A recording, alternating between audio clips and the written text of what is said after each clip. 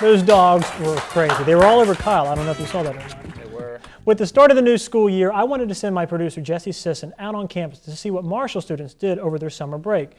It didn't really work out as planned. I heard there was ice cream involved. There is ice cream involved. Take a look. Tasty. Okay, so I'm just trying to get a feel for what, Marshall students have been doing over the summer. Did you do anything exciting this summer? I went to Nashville and made a recording at the Ryman. Really?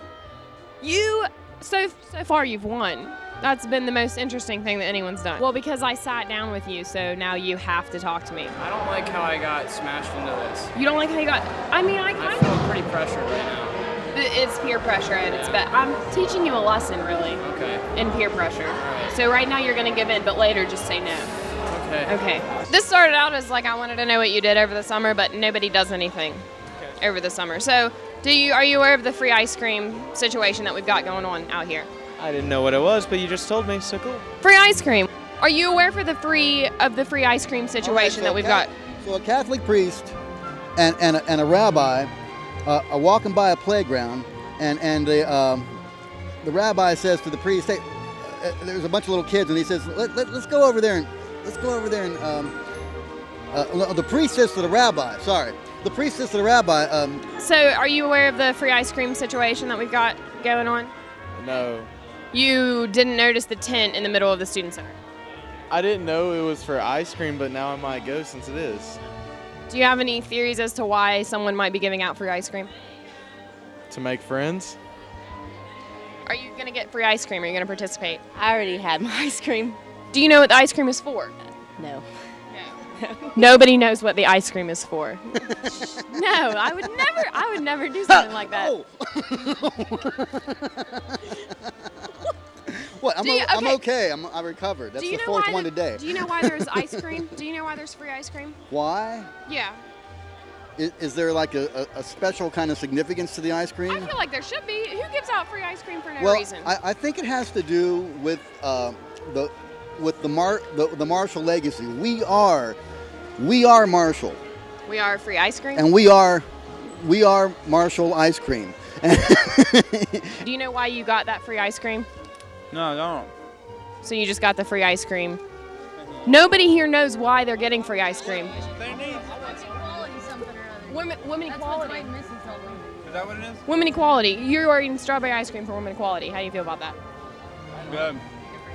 And back in 1974, when Keith Morehouse and I were in third grade playing football on the desktop, ice cream was a big part of our lives.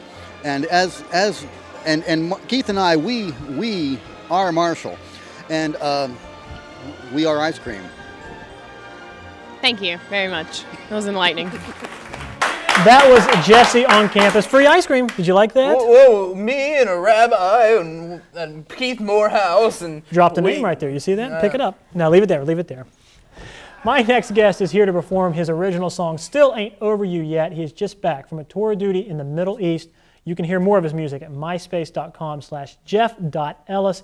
This guy is very good. He is here performing with Bud Carroll and the Southern Souls. Please welcome Jeff Ellis.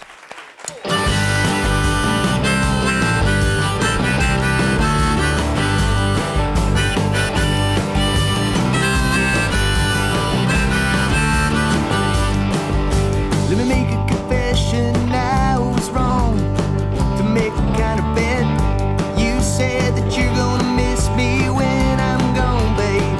Just you before you left. When I still ain't over you yet. No, I still ain't over you yet. Girl, is this as good as it's ever gonna get? I still ain't over you yet.